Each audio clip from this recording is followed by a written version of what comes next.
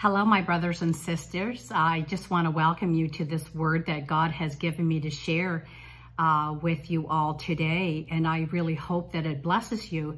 And it's from the Canadian Hammer, which is Barry Wunsch. And he is a Canadian and he lives in Red Deer, Alberta. And he has a word for Canada and the U.S. And I will share that because these are not my words. These are Barry's words. And so I really hope that this word blesses you today. And he says it's a prophetic word that is the Federal Reserve justice is upon us. And this is from January the 18th, 2023. Perfectly, respectfully submitted, Barry Wunsch, the Canadian Hammer. This morning, as I went about my day, I kept hearing the word Federal Reserve. I must have heard it a half a dozen times. As I pulled aside and began to pray, I was immediately taken by the Spirit into the United States Federal Reserve. There was in it, I saw in the Federal Reserve a server room. There I was in the Federal Reserve server room. It was bright, very well lit, and had rows of racking and servers humming along. I watched as the team of highly specialized techs worked behind the servers. I could see them, but they were mostly transparent. I knew that they each were connected into the system, some on the inside and more from the outside, but all were working on the same project.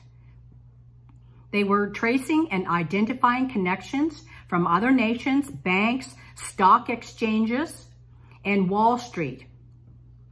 They were preparing to cut each line off from this old server for a new system was very soon to be fired up. These Federal Reserve servers were at maximum capacity and were not going to last much longer. The system was in trouble and on the verge of a fatal crash. This system was diligently working behind the scenes, this team, and was tracing each line, each connection into the system and preparing for the changeover. This system was outdated, had served its purpose for a time, but was now done. There was a new system ready to go to replace the old server. It was a quantum system, like nothing ever seen before. Years in development and ready to roll out. It was smaller, more compact, and lightly speeding faster than anything before. I saw a case open up and the inside core looked like the most perfect diamond, crystal clear and bright. It reflected the redilated light in a way I had never seen. The light bursted out of it was as bright as the sun. There was something very new and different about the technology, that this was the future. I was then taken out of the server room and down a hallway to an elevator which went up. The elevator's doors opened into a hallway with offices running down both sides. As I walked down the hallway, things were running hot. Conversations were loud, passionate, and animated. The Federal Reserve had been in trouble before, but never this bad. Agents were pleading with those they were talking to, trying to hold it together with all they had. The men and women working phones in a state of panic. It had suddenly gotten real. This was not like anything that they had faced before. They were negotiating here and there with banks, Wall Street, stock exchanges in the U.S. and abroad, trying to hold things together, but this time it was different.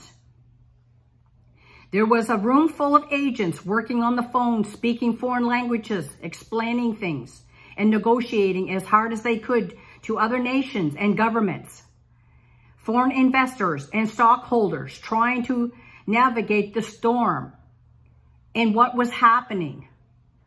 As I continued down the hallway, There were agents dealing with government agencies, going through realms of reports, searching for ways to places to cut, because there just wasn't enough to go around. Things were as they were. Others being prepped for next steps when it comes down to how to deal with the fallout. A little further down the hall was another meeting room, and there was a group of political leaders being briefed as to what was on the verge of happening and what the potential ramifications were going to be. The room was very somber. The emotions and tensions were running high.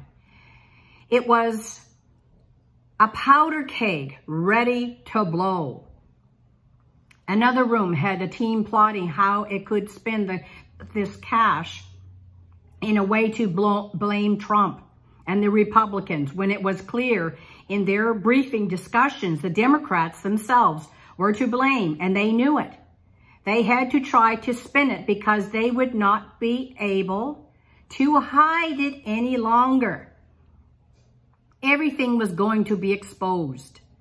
This was set of locked security glass doors at the end of the hallway, where there was a group of journalists standing with cameras and microphones that had prepared to attack with questions. This was going to be historic, major breaking news. Holy Spirit then spoke clearly to me. Barry, tell my people it is time for the takedown. It is time for the wealth transfer to be released. It is time to pull the plug on the most corrupt system of all and those who think they control it. They have raped and pillaged my people for far too long. They have held my people in slavery, and the day is upon them for freedom. Watch as it is dismantled, this system that has held my people in bondage. What I have started cannot be stopped. It is time to remove those who have controlled the purse strings. It is time to take back the purse. Never again shall it be there in their hands. For all that was gained through unrighteousness must shall and be returned 100-fold to my people. I will see to it justice is served, and slave masters shall be apprehended and brought to justice. This should really encourage you. Brought to justice and served, and slave masters shall be apprehended and brought to justice. The roundup is about to begin. They will turn on one another, left, right, and center, to try and save themselves. But in the end, justice will be served to all.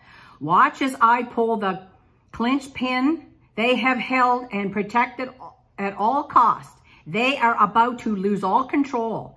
I am taking it out of their hands, and I will be there today. It will be there today and gone tomorrow. The day they have dreaded is upon them. Barry, tell my people, do not fear. Do not be afraid. For even though it may look or appear like the end is near, a new day is dawning. Draw together and draw unto me, for as you remain in me, I will meet your every need. Holy is the word of the Lord. Hold the line. God bless and protect you and your families. God bless and protect Israel. God bless and protect the United States of America, the beautiful. God bless Canada, the true north, strong and free. Thank you from the bottom of our hearts for your prayers and love and support. May God richly bless you all. Barry Wunsch. And like I said, Barry Wunsch lives in Deer Park in Alberta, Canada. This is the thing that I wanted to share too. I did a video on this, I don't know whether it was a month ago or maybe 2 months now. I had a dream about this very thing happening, where God showed me that there was going to be a power outage. And I'd say the power outage really represented power was going to change hands, because the rich people in the dream that I had, they could no longer get to the things that they held back and held over other people. So I really hope that this really blesses you today, because when I read this from Barry Wunsch, like he's a pastor in Alberta, this was very encouraging, because people need to hear this, that God has not forgotten you. You know, he loves you, like he wants to prosper you, but it's because it's like the great exodus of years ago, you know, back in the Bible, of the tax masters, where they had enslaved the people. It has been happening in government worldwide for too long, far too long, too many years. But now God himself is changing everything in the world. So really be expecting, because this is something that will happen. We just need to see, a lot of times these things in the government, it will just crash, and things are going to be different. Just be encouraged. God bless you, and have a wonderful day. And subscribe to this channel if you want to hear more. God's always updating things that he's doing in the world. Thank you.